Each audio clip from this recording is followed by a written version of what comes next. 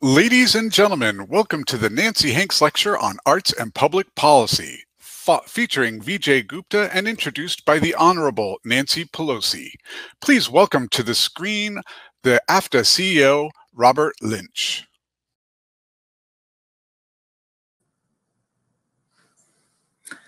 Hello, everybody. I'm Bob Lynch, President and CEO of Americans for the Arts, and I want to welcome all of you to our very first ever virtual presentation of the annual Nancy Hanks Lecture on Arts and Public Policy.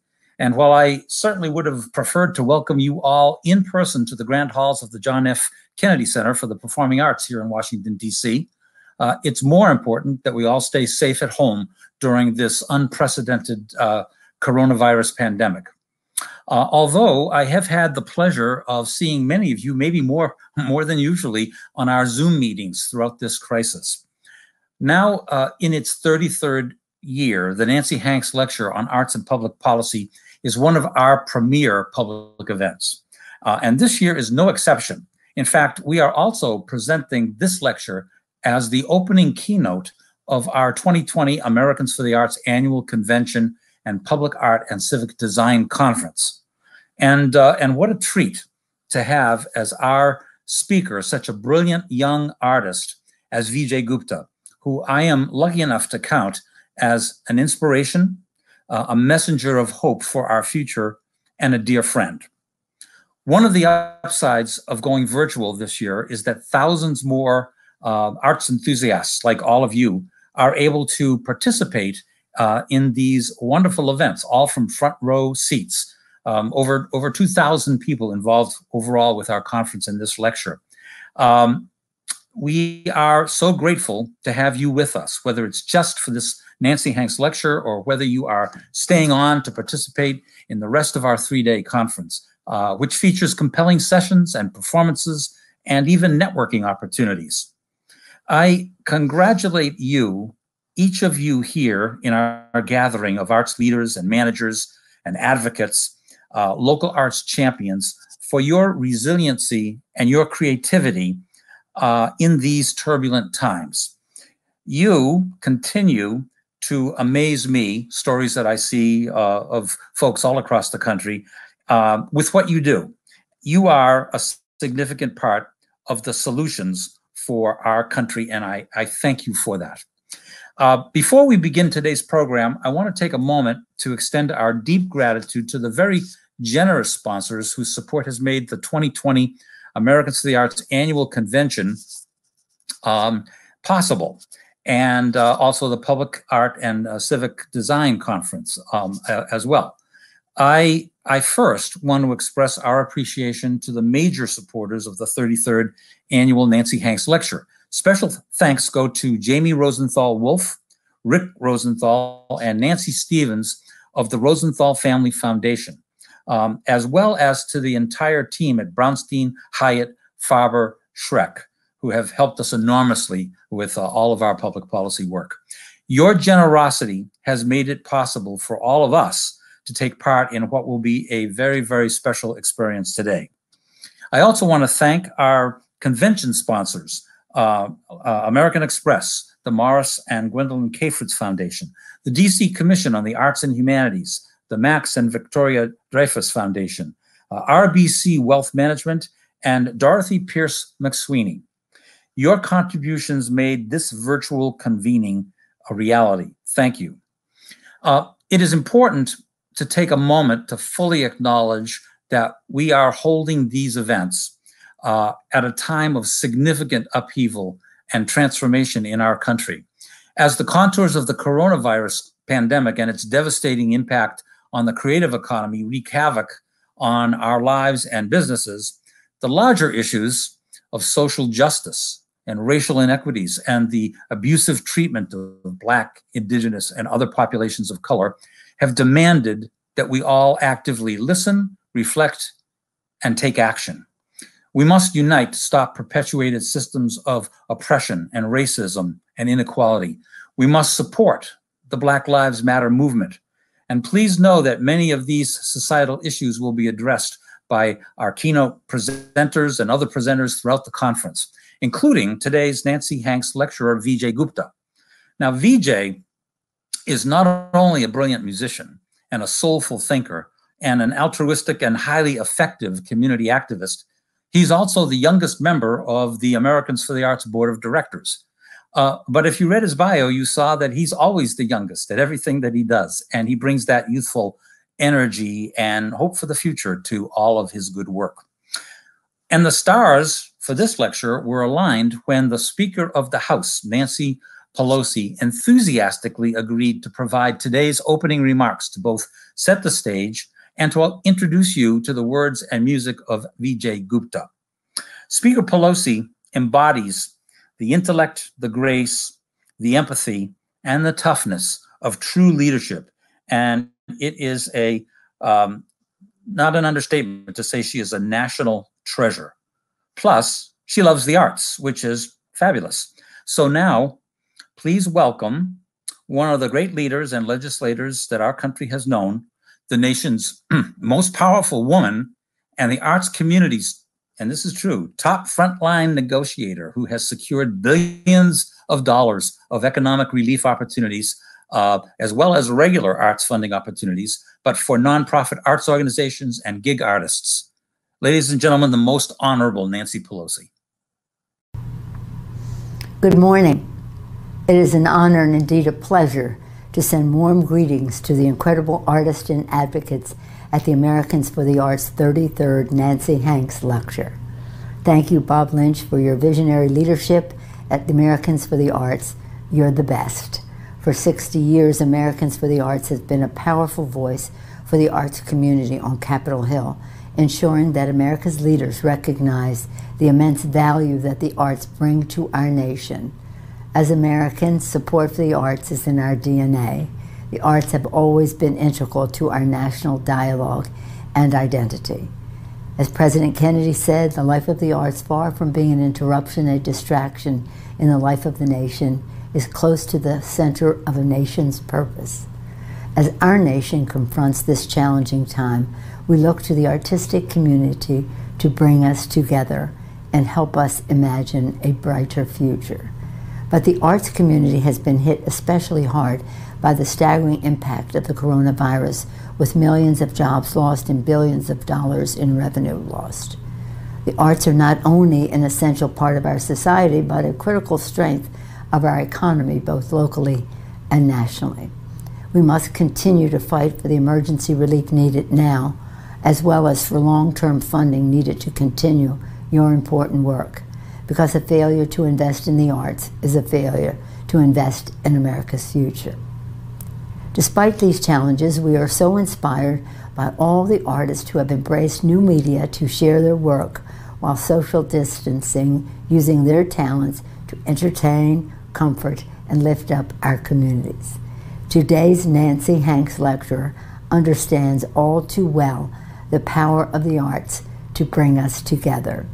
As an acclaimed violinist, MacArthur genius, and champion for the arts, Vijay Gupta has already made a powerful impact on the artistic community at a very young age.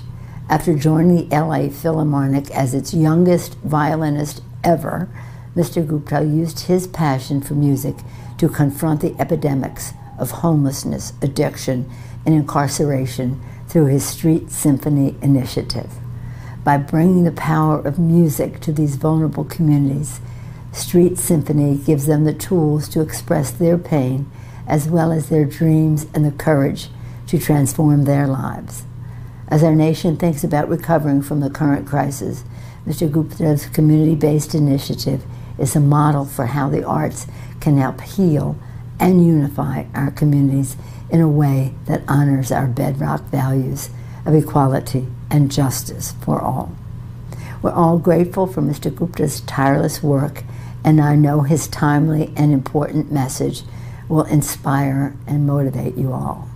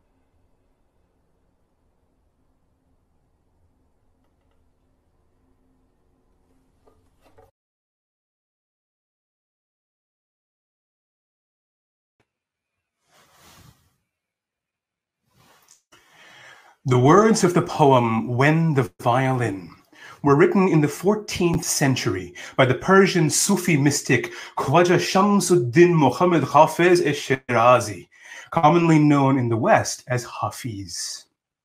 Yet 700 years later, the American experiment and forgiveness don't really seem to be getting along. How can we forgive the dream of our nation built on genocide, built by stolen people on stolen land? How can we forgive 8 minutes and 46 seconds? A knee crushing the life breath from George Floyd as he cried out for his mother. How can we forgive the wounds of the past as they continue to bleed into the present? Yet indigenous cultures teach us in the practices of restorative and transformative justice that forgiveness does not mean forgetting. Forgiveness is the impossible, audacious choice to take our identity from more than what was done to us or what we did to others. Forgiveness is the end of letting pain be the only author of our story. Artists understand forgiveness because we understand failure. We understand that we will always be humbled by the crafts which seem to have chosen us.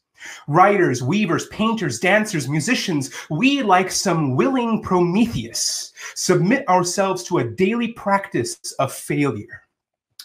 We fail so that we can fail better. We forgive so that we can keep making.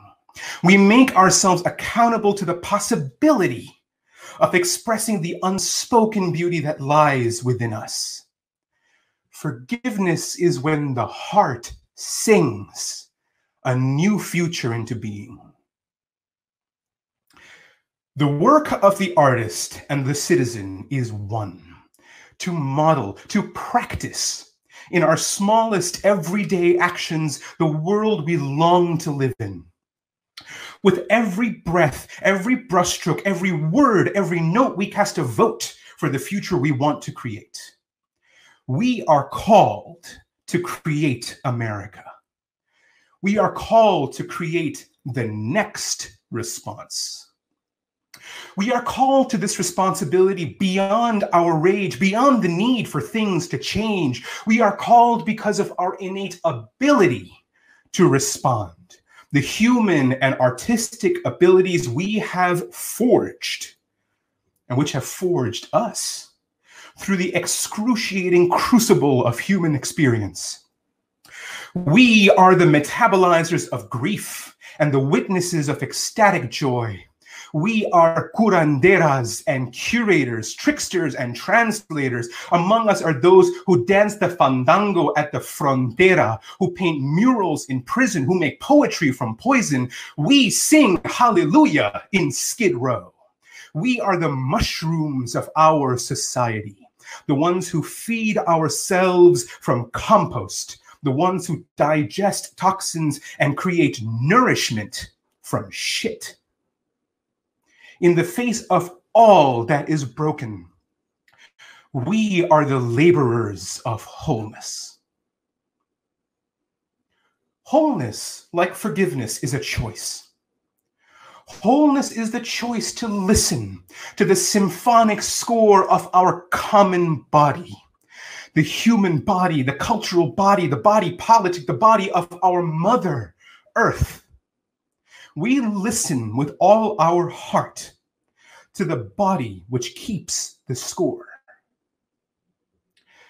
The author Parker Palmer teaches us that the work of wholeness is to create spaces between us where the soul feels safe enough to show up and make its claim on our lives. The next response is to show up and make of our broken American body still being born a place safe enough for our souls to claim our lives. My first violin teacher had an apple orchard in the land of Munsee Lenape people in the mid-Hudson Valley of New York, where I grew up. At the end of each lesson, Mrs. Christ would lay out 2 baskets, one filled with candy, the other with shiny red apples. Because most of her students were 4-year-old tykes like me, the apples usually went untouched. Mrs. Christ instructed us in something called the Suzuki method, developed by the famous Japanese pedagogue Shinichi Suzuki, who simply called his method talent education. Dr. Suzuki believed that miraculous talent was innate in every person. If a Japanese infant could learn to speak a language as difficult as Japanese, there was no reason why a child, nurtured by love, couldn't learn an instrument as difficult as the violin. His aim, though, was to teach more than music. It was to guide parents and teachers in cultivating the beautiful hearts of young people. I was raised by not 1, but 2 Bengal tigers as parents. After just a year with Mrs. Christ, my parents took me to other Suzuki teachers across the Hudson Valley, eventually to New York City to study with a woman named Louise Barrett, who dedicated her life to teaching the Suzuki method. She was uncompromising. She sang and danced in her lessons. A few years ago, I realized that I teach my students exactly the way that Miss Barrett taught me. She took us, 6, 7, 8-year-olds, all the way to the stage of Carnegie Hall. There will always be a part of her that lives in me. As I moved beyond the 10 books of the Suzuki method, my teachers became even more demanding than Miss Barrett. Practicing now became a Zen-like discipline. Slow was smooth, and smooth was fast. Practicing each note, even the silent spaces between each note, like mindful microsurgery. But for a boisterous kid like me, slow was boring, and boring was an excuse to read novels and comic books while practicing. While woodshedding my Tchaikovsky concerto or Paganini caprices, I would escape into the stories of Hindu gods and Greek heroes. I read the entire chronicles of Narnia, Tom Sawyer, The Hobbit, and even the first 2.5 Harry Potter books.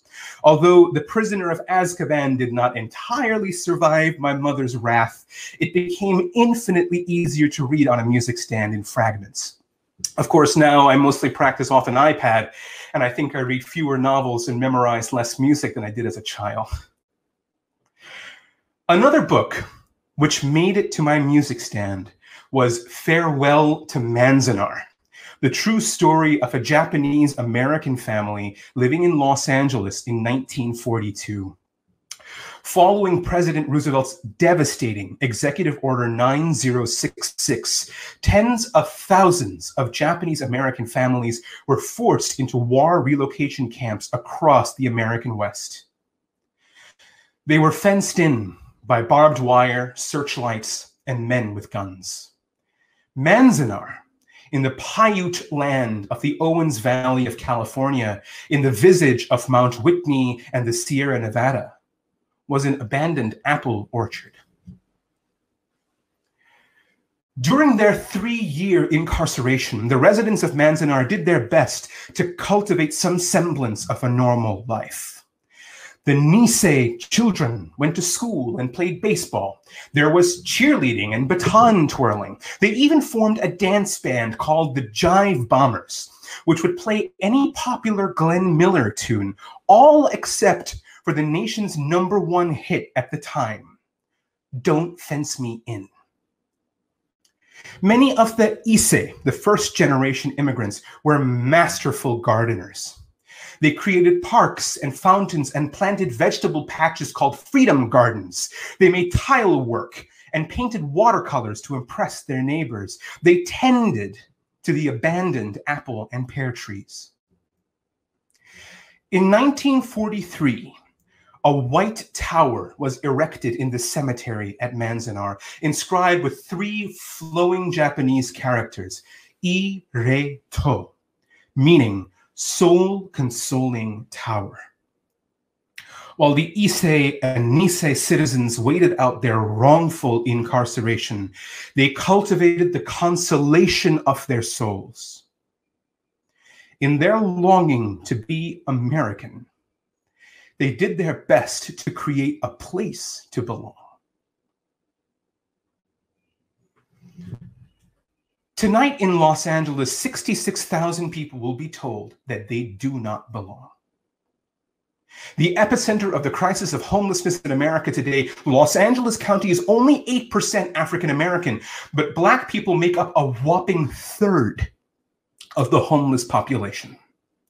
As early as the 1960s, Skid Row, the 50 square block neighborhood of downtown LA, was the terminus of Greyhound therapy, when an institution would buy a patient with a severe mental illness a one-way bus ticket to the City of Angels. Skid Row is often the end of the line for many who are consumed by intergenerational trauma, manifested through chronic addiction and severe mental illness. But defining a neighborhood by its afflictions is a convenient excuse to erase it. Skid Row is precious land to developers and gentrifiers, especially in the light of the impending 2028 Olympics. But Skid Row could also be considered a recovery zone, one of the largest in the nation, a precious, vital place of new beginnings. In 2009, Americans for the Arts conducted a case study on the role of arts and culture in Skid Row. Part of the Animating Democracy program, the seminal study, which gathered testimony from community members and leaders of neighborhood organizations, was co-authored by Maria Rosario Jackson, then of the Urban Institute, and my mentor and friend, John Malpede, the founding director of Los Angeles Poverty Department, the first theater company to be made up primarily of unhoused people, and the first arts program of any kind for the homeless community of Los Angeles. Respondents of AFTA's study saw the power of art as being core to reclaiming their neighborhood, their cultural lineages, and their very lives, while also challenging a stigmatizing narrative. A community member stated, "We are creating the recovery process. A part of the wisdom that has been discovered and is operational in the neighborhood is that once you are given a safe space, positive things happen. We ostracize what we consider fragile, and we criminalize what we call vulnerable. We create the margin and then push people we call broken into that margin.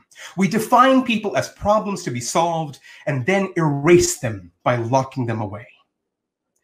But the residents of Skid Row choose to define themselves by their art, by their cultures, and by the possibility of a life which matters.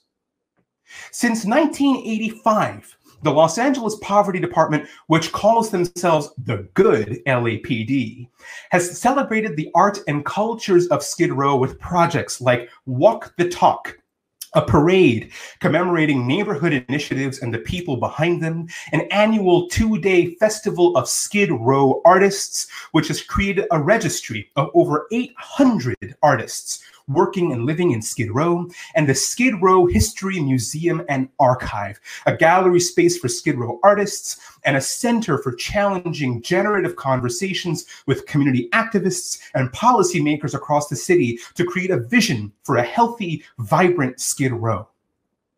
Skid Row is an artistic ecosystem composed of the painters of Studio 526, the tile mosaic makers of Piece by Piece, the singers of Urban Voices Project, and the musicians of Street Symphony, just to name a few.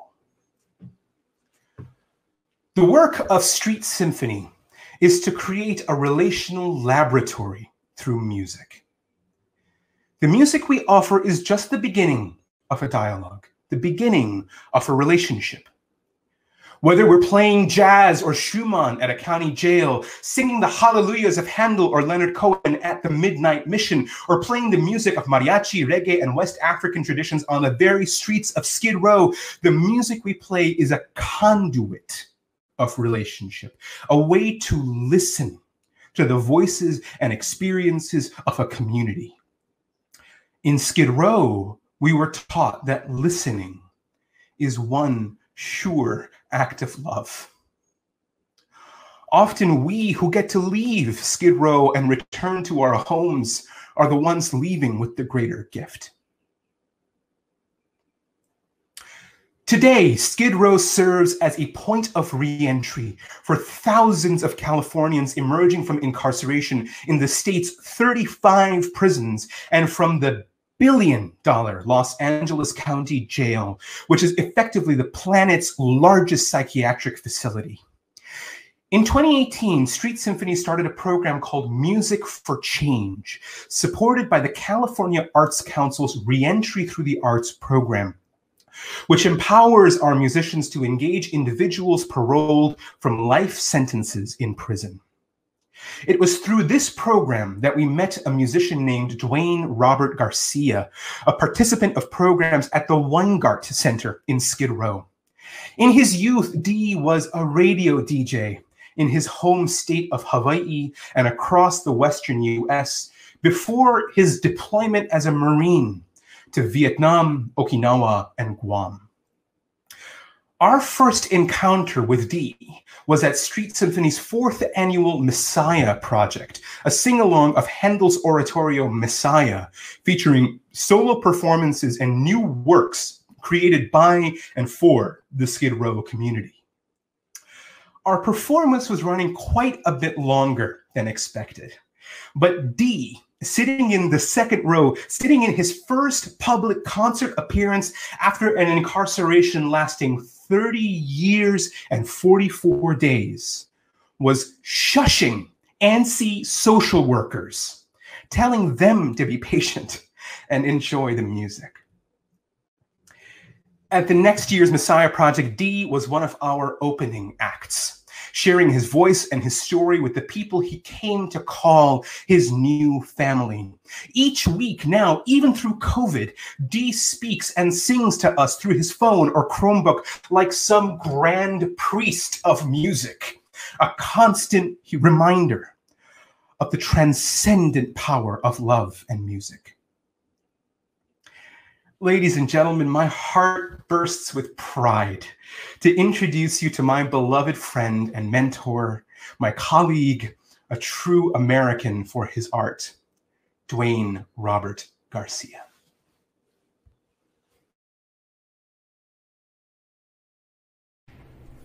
Good day, ladies and gentlemen. My name is D. Garcia. I'm a musician and an artist in the Los Angeles area. I thank you for letting me be with you this day, and I'd like to share with you my thoughts on music as perfect love. I found in my life that words that the spirit longs to express are many times quickened to life in melodic forms that we lovingly call music. Single notes, triplets, and arpeggios strung together like a precious pearl necklace adorn the listener's heart and soul. Music stands in the gap even when the human embrace does not suffice. A first responder, if you will, to the longing of the spirit at the very core of who we are. Our divinity drinks from the fountains of sound, ever refreshing the drought that at times can be a desert of space and time. Music, second to none, stands alone, the go-to place accessible to all of us, knocking at the doors of our being, crying out from the rooftops, and on the highways and byways of all of our life's experiences. Always eager to please, ever pleasant, kind and loving, soothing the troubled waters of our sojourn, onward and upward, lilting and lifting us to crescendo, resolving in the rapture of auditory bliss. I find music is not necessarily about the gift, but it's about the giver, ever giving glory to the Creator. Music, loving in its expression, music solely gives to all, asking only that we share the unveiling of itself with each other. Music lends grace to the hearers. Music is purity. Music is perfect love.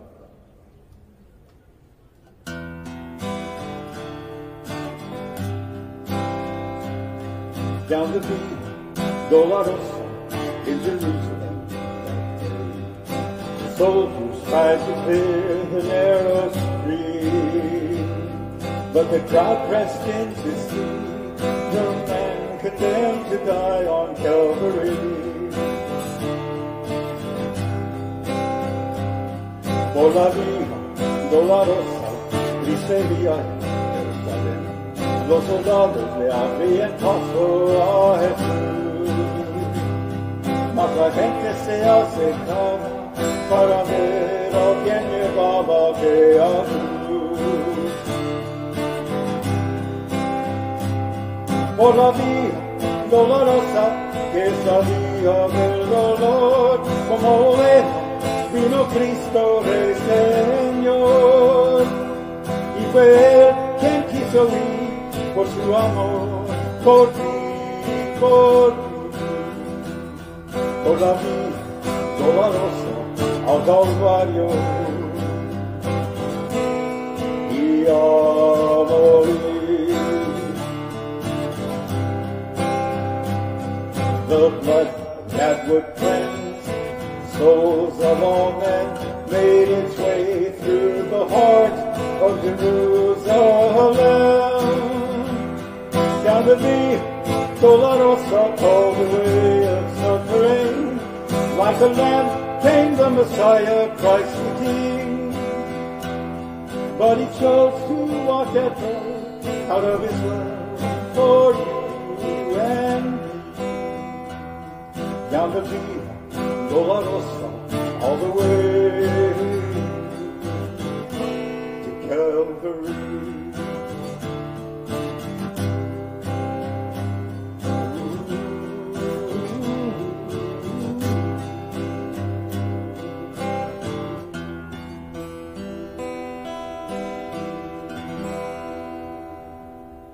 Thank you very much.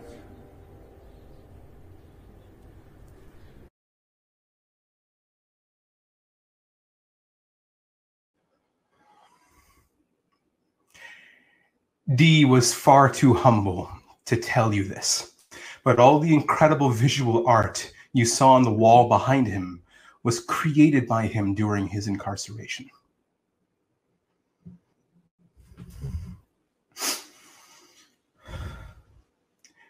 At the end of March, I watched the video of a man named Anthony Almojera, a 17-year veteran EMT and lieutenant of the New York City Fire Department.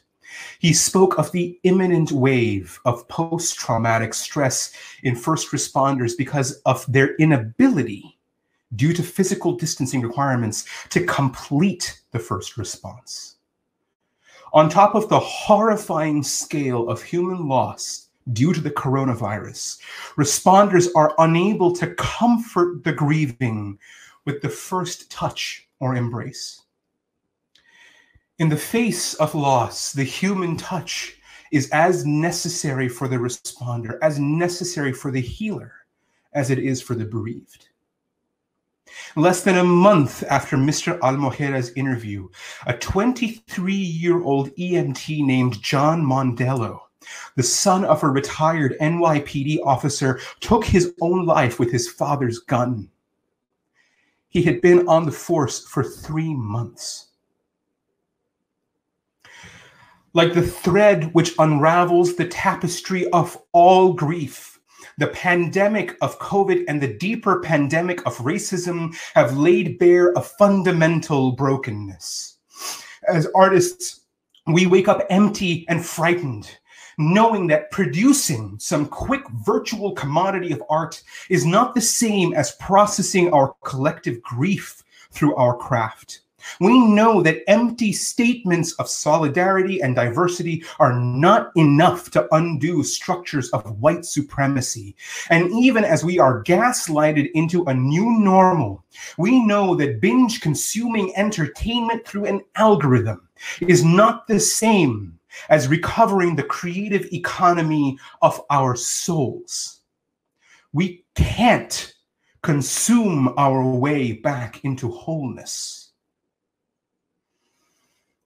How might we, Americans for the Arts, stand in the gap of what is broken? How might we, like the gardeners of Manzanar, create a soul-consoling beauty? How might we, like those who march and sing in Skid Row, create spaces where our soul feels safe enough to claim this American life and sing out our next responses together? Another ancient voice from the Sufi world, that of Jalal al-Uddin Rumi, teaches us today, like every other day, we wake up empty and frightened. Don't open the door to the study and begin reading. Take down a musical instrument. Let the beauty we love be what we do. There are hundreds of ways to kneel and kiss the ground. As we rebuild the nation for which we stand, the artists of America must first kneel and kiss the ground. We must let the beauty we love, the art we love, the nation we love become what we do. We must become America the beautiful. We practice the modest, unapplauded integrity between notes and brushstrokes. We practice the relationships between us and our colleagues. We practice listening. We practice new conversations of accountability between our funders and our communities. We practice standing in the gap across the atavistic fear and sadness and pain, which keeps us disconnected from each other, which keeps us disconnected from ourselves. As artists have always done, we practice change. We practice evolution. We practice a human policy of connection. It is time to make our garden grow.